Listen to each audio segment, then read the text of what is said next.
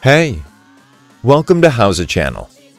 In today's lesson, you will learn how to copy a table from Microsoft Word to Microsoft PowerPoint for macOS. Let's go. Open the Word document you need. Select the table you want to copy to PowerPoint. Right-click on it and select Copy from the list. Open PowerPoint. Click the tiny arrow next to the paste icon. You will have 5 paste options. Use destination styles. Keep source formatting. Embed. Picture. Keep text only. Select the one you need. Move and resize the table if needed. That's it. Thanks for watching the video.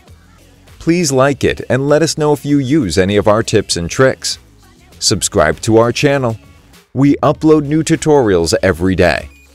See ya!